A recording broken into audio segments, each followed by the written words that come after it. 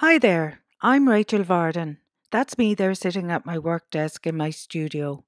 I'm an artist living and working in Tuam, County Galway on the west coast of Ireland.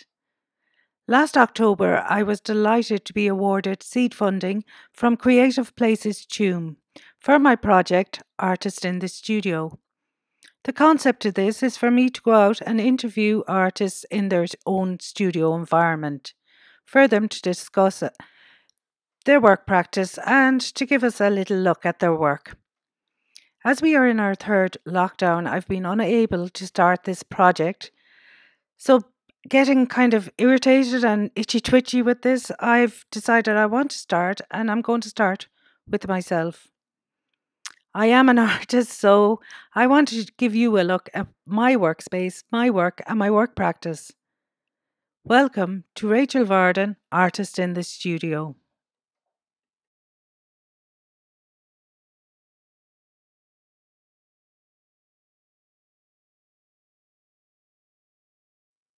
Just after first lockdown, I moved into the studio. So that was June 2020. And oh my God, was that such a good move? First lockdown was tough, but I think everyone was thinking that we just do these few weeks and things would be back to normal pretty quickly. But little did we imagine that in February 2021, here in Ireland, we are still at the highest level of restrictions. So it was really good timing for me to move into the studio when I did. It's just absolutely brilliant to be able to get up in the morning, come out to work, close the front door behind me, and as I said, get into my space where I've very little distraction. I have launched a website, I've done social media, I've been on Zoom meetings, and I have created a lot of work during this time. Whereas if I was still at home, I don't think I would have got anything done. This is the space here. It's nice, bright space, and it's quite big. It's brilliant. It's very dilapidated looking. I'm nearly ashamed showing you, but artists don't care about that stuff. As long as we have somewhere to come and work, um, and play, we don't mind. It's just great to have this space, and it's in the centre of town, so there's a little bit of activity as well.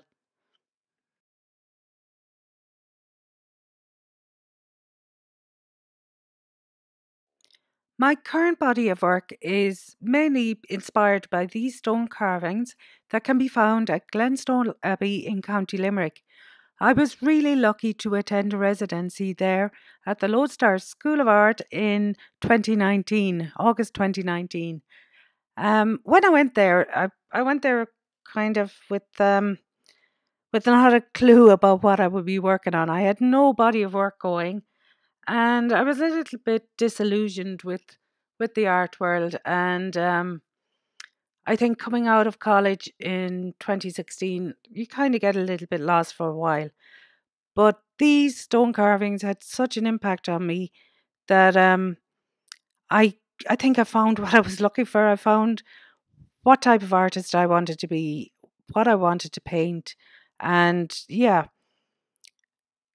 it opened up my eyes to everything, and it changed my complete work process. The whole Lodestar experience was brilliant. It was the right time for me to do this, and again, timing is everything, and it just gave me such a confidence boost. I just started spewing out work, and I'm still working on this stuff 18 months on.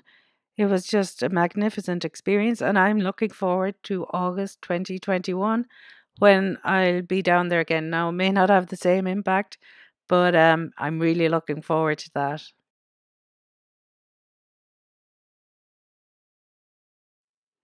Once I've found my inspiration, I can start my work process.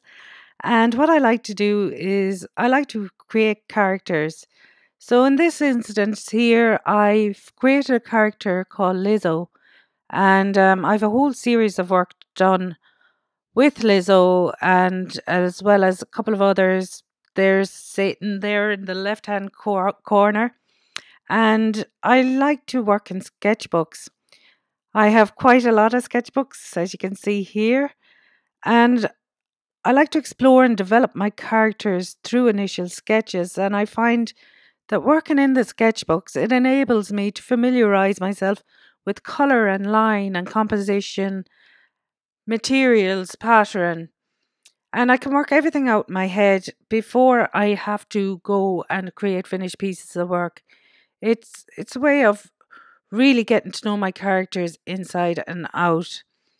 And once I've all this kind of groundwork done, all the threads kind of fit together, and it enables me then to be able to create strong, bold, confident, considered pieces of work, um, and hopefully unique pieces of work. That's the most important thing to me, that they're a little bit different to what else is out there. Here's a few quick glances at some of the finished work, and you can see my use of different things, and I'm always kind to keep moving and not being static. I will explain about a couple of pieces in a couple of seconds.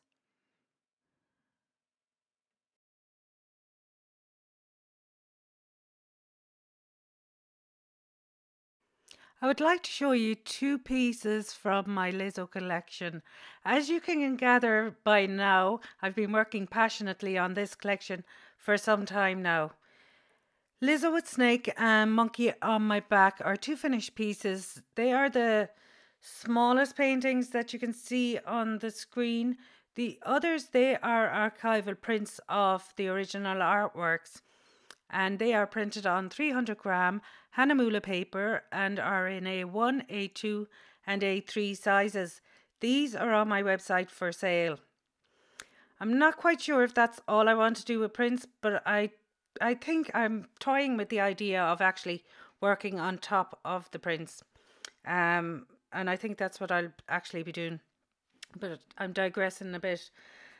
Um, when I talk about my work, I would describe it as abstract and graphical, naive, primitive, and maybe a little bit colourful. And I imagine when someone sees a painting of mine for the first time, they might look at it and think it's a bright, happy, cheery, kind of animated piece of art. And my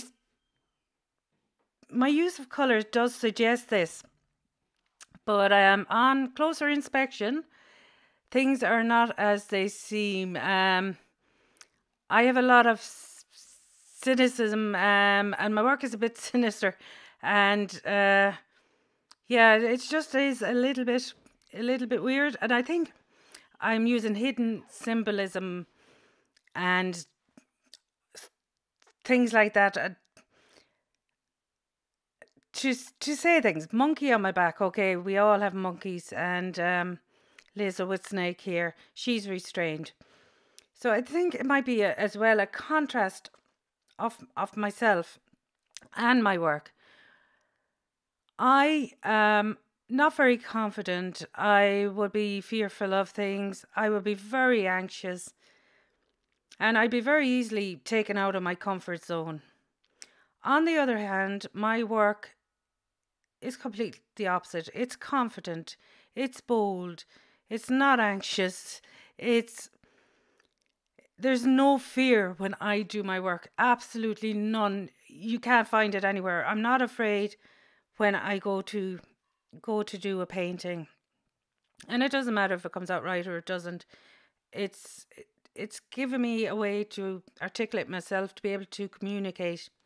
And I think I communicate best through my work. I think I'm probably trying to find something. I think what I'm trying to find. You might laugh at this. Is I'm trying to to find something from the painting. I'm a bit like Dorian Gray, but what I want is say for the painting to give me something, to give me confidence, and I think they could be beginning to do that. I'm trying to probably bridge a gap between anxiety and excitement. I paint from the gut, and I'm an intuitive artist. I now pausing a bit here because I want to say this properly. I I'm painting my best work at the moment, and I have been doing that since August 2018. My work, just as far as I am concerned, is getting better and better. It's getting more honest, more truthful. It's a representation of what I want to be, and I don't think you can ask for more from a job, from work, than to have that. I don't know what you make of the work, but I'll let you decide. I hope they intrigue you. And yeah, so I'll let you decide the rest on that. I would like to thank Creative Places Tune for giving me this opportunity, and I hope I will be able to visit artists soon to be able to interview them and to have a conversation with them about their own work. If you would like to explore any more of my work, you can visit my website at www.rachelvarden.com. You can go to the collectors page there, or if you'd like to contact me or ask me any questions, you can do so through the contact page. I would like to thank you very, very much for watching this, and I hope we'll all be out of this pandemic soon. Just please do take care.